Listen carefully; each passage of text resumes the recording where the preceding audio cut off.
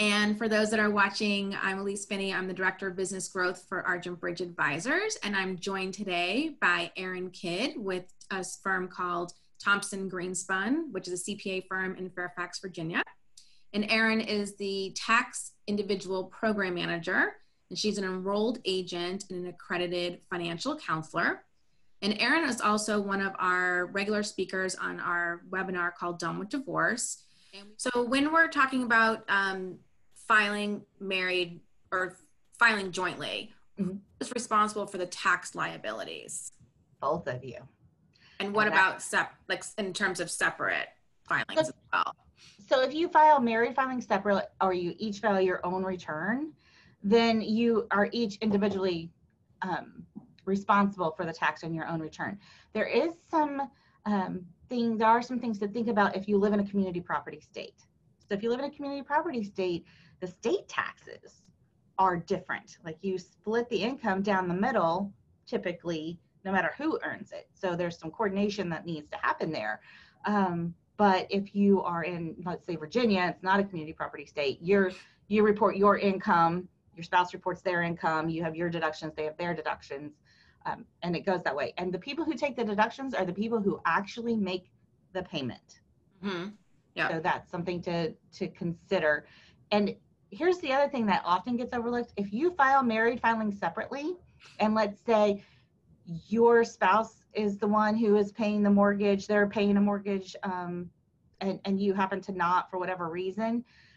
But if you file married filing separately and your spouse itemizes, you must itemize. Yeah. Whether you've only got $50 to deduct. Yeah. So that can be. And then you can't take the full deduction that you would have otherwise been able to take. Right. You won't get the full deduction. You may not, maybe you don't have anything. Maybe you just have some charitable contributions or something like that. If you're not both making those expenses, paying those expenses that are deductible. So the standard deduction, of course, now in the last couple of years is much, much higher than it used to be. Yeah. So again, if it's amicable, or if you can have that kind of agreement when you're having the conversation, when you're speaking with your attorney, you're speaking with your CPA, maybe it's going to be better for it, if you can go ahead and agree to file with the standard deduction. The benefit of having the higher standard deduction in the new tax law is like generally what would put a lot of people over the top is state income tax, because like here in Virginia, DC metro area, we pay a lot in state income tax and real estate taxes, but we're limited filing jointly to $10,000. Single is also $10,000, but married filing separate, it's $5,000 each. So it still may be more beneficial to file with the standard deduction, even if you're paying, the mortgage on the property or real estate taxes or something. And in a situation where it's a separation, is that also kind of like a who files first situation? Well, so the IRS ideally should be matching up these returns, because you put your, you say I'm married filing separate, and this is my spouse's social security number. So if they itemize, you should be itemizing. And yeah, hopefully there's a conversation like, look, I itemized, sorry about your luck. The first one's gone first.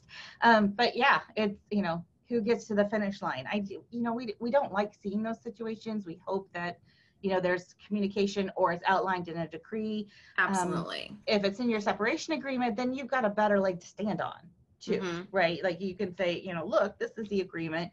And then there are avenues for reporting, but the IRS and divorce court don't talk to one another. So the IRS has its rules, and it's an agreement, right, that you're going to follow the agreement. Yeah.